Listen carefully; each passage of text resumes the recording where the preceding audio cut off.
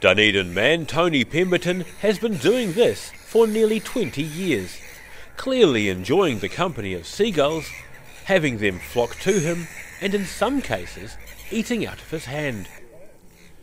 He enjoys the time with birds and says it gives him a sort of peace. They're entertaining for me.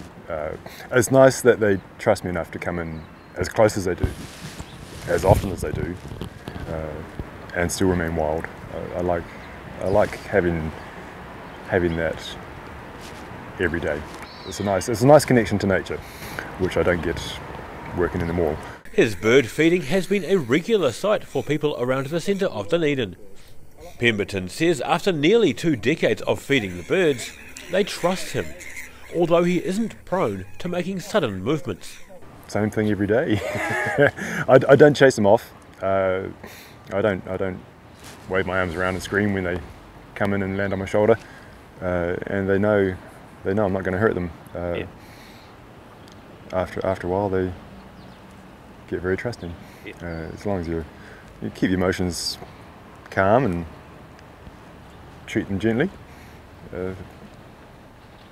they'll do that to anyone who does who does the same. A film clip of him with a seagull on his hat has been popular on Facebook, which he says doesn't bother him at all. And Pemberton says feeding the birds for him is calming. This is my escape from the concrete jungle.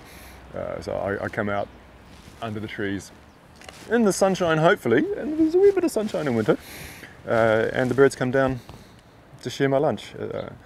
It's a nice break during the day. It's something I look forward to. In 19 years of doing this, he says he's learnt a bit about their behaviour. He first began doing this when he started working in the centre of Dunedin, and has no plans to stop. Daryl Baser, The South Today.